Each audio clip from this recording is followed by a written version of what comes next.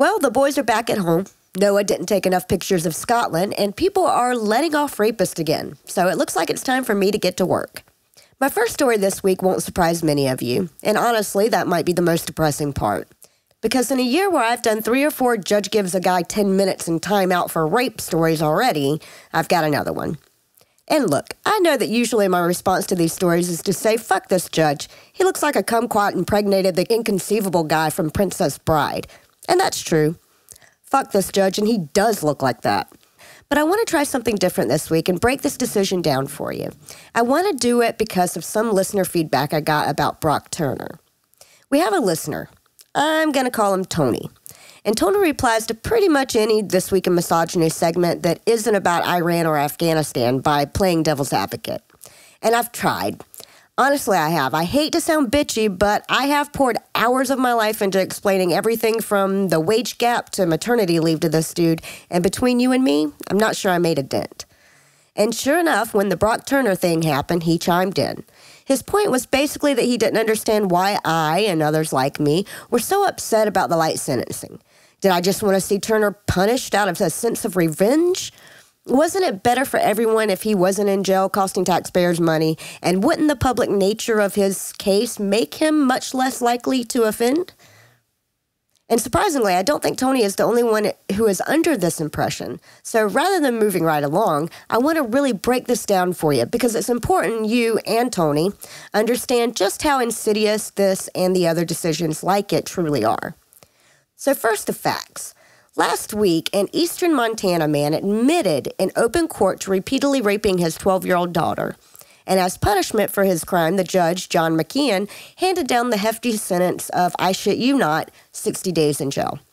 Instead of the mandatory minimum of 25 years with a recommended sentence of 75 to 100 years. And as has happened many times this year, the press got a hold of the story. People were mortified, people signed online petitions, rinse, repeat. And also, as has happened many times this year, McKinnon released a letter to the Associated Press explaining his decision and his reasoning. And it's not unfamiliar to the lenient sentencing we've seen in the past. First, he points out that technically the recommended sentence was always pending an evaluation. Then he explains that the defendant will be registered as a sex offender, and then concludes by pointing out that nobody asked for a harsher sentence in court, including the victim's mother and grandmother, who pled on the rapist's behalf. He also, again, like many of the judges we've heard from this year on cases like this, goes on to talk about the importance of rehabilitation and the futility of punishment, yada, yada, yada. And you know what? If this were consistent, I'd agree. If this judge had never handed down a jail sentence to an addict for possession or incarceration for someone in desperate circumstances for theft, I'm on board. I would count him as someone who inherently understands that the punitive nature of our judicial system is broken, and I would commend that. But, of course, that's not the case. No, this asshole and the many other judges like him seem only to get bit by the mercy bug when it comes to violation of women's bodies, and that is what's so problematic about these decisions. If you want to reinforce a misogynistic rape culture, a culture that makes women afraid to report when they've been sexually assaulted, creating a system that makes reporting rape an ordeal with an ever-diminishing chance of justice is a great place to start. Think about it.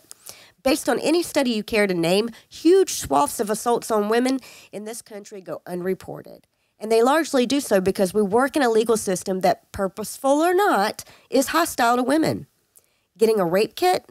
Degrading, frightening, and often painful. Reporting a rape? Again, terrifying, uncomfortable, and disheartening process.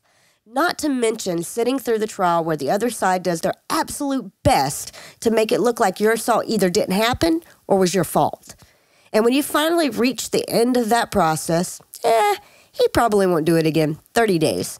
He gets a month. And you're stuck with it forever. And we don't do this with other crimes. Can you imagine this at the end of a murder trial? Of course not. And statistically, you're way less likely to murder again than you are to rape. But you can bet your ass that Tony and others like him wouldn't have chimed in with the philosophy of punishment 101 if Lizzie Borden had gotten 3 weeks of community service. And that's a distinction that's pretty fucking important to understand. I and many others like me aren't mad because we thirst for vengeance. We're just tired of the buck stopping, once again, at women's bodies. And on that somber note, I'll turn things back over to Noah, Heath, and Eli.